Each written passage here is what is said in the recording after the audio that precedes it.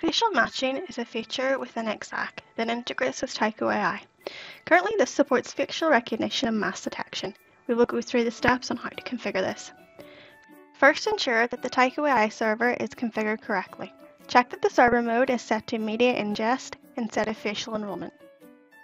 If this is incorrect, please reinstall the Tycho AI server. Also ensure that the Tycho AI server is licensed correctly. Now you can add Tycho AI to the Exacq server by navigating to Configure System and Add IP Camera from the configuration tree. Just like adding a camera, click New and select Tycho AI from the drop-down. After this, input the IP address and the REST API username and password of the Tycho AI server. Now click Apply and wait for the Tycho AI server to connect. To add a face manually, select Facial Matching from the tree to the left. Select Add Person, enter the name and also select Classification. You can then select an image. Click Image, select the image required and then click Apply. The image will now be ingested to the Tycho AI server, ready for facial recognition.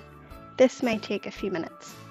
You can now set up events to look for returning faces or register new faces. Select AI server from the configuration tree. To look for returning faces, select New, then select the camera you wish to use. After this, select the action type, such as recorded video. Click the arrow and then select the source. Finally, select which rule must match for this event to trigger. Select Apply and the camera will be added to the table, ready to look for faces. To enable mask detection, select the Mask Detection tab. Then as before, select New, the camera, the action when the rule is matched, such as recorded video, the source, and finally, the events for these rules.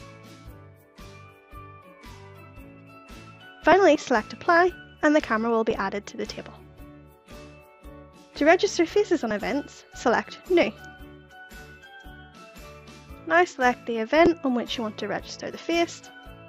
In this example, we are using Analytics and an unmatched face. Finally, then select which camera you want to analyze the video from and click Apply. This is then added to the table like before.